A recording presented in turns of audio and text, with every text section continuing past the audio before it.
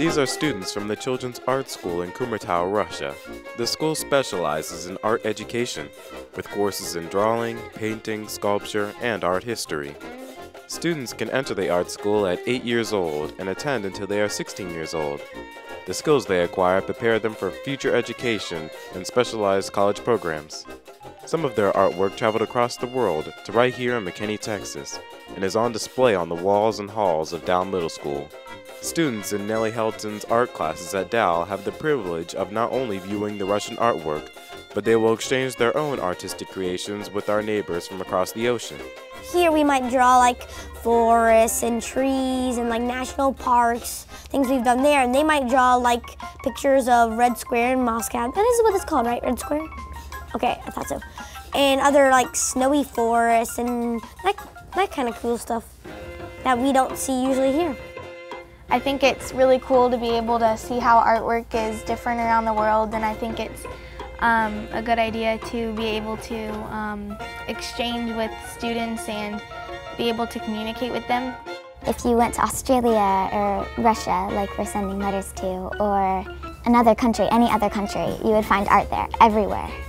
It doesn't matter where you go, everywhere would have art. The universal expression of art sparked an interest into the language of Russia, as students yearn to communicate with their exchanged comrades. This year we received drawings along with letters from Russia too.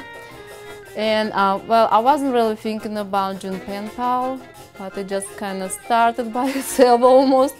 Mrs. Helton is a native of Russia, and she helps translate the letters. Early in her career, she taught the art school in Kumertau, and she used her connection to set up the exchange. Sometimes I don't even anticipate the interest that kids will show in this program. Yeah, and how much they want to participate in it, and how it spills out into different areas like pen pal. In a few weeks, Mrs. Helton will collect her students' letters and artwork and ship them off to Kumertau so the art students there can experience the artistic expressions of young Texans. The Dowell creations pursue a simple yet worldly question. How do you enjoy art? I think it's a cool way to express yourself. Or make me feel relaxed. It's a chance for me to channel my emotions into something that is me, really. Something that I made, and it's original, and nobody else can make the exact same thing.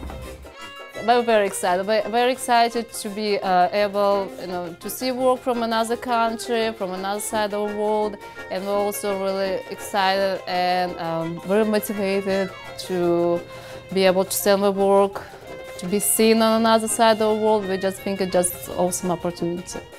I think that is so cool that seeing somebody sending a letter to you and learning English in some cases to write a letter to you is pretty amazing, and it's an amazing idea to send art and to receive art from another country.